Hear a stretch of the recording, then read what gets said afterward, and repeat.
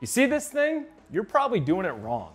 What? And it all stems from where the pad is being placed. You can see how much movement is occurring out of his low back. That is a problem. Our goal is to lock the lumbar spine in place and move about the hips. Keep this from moving. So all you're gonna do is make sure that the pad is set up underneath your pelvis. If it's too high, it's really easy to let that back round and you're not getting the needed hip extension. So you can see in this position right here, his pelvis starts there and the pad is below it. There's his start.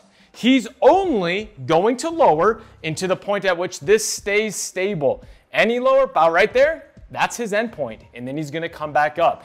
This means that the muscles of the back, his erector muscles, are working isometrically to stiffen the core, stabilize the spine, and the prime movers are going to be the hip extensors, your glutes and hamstrings.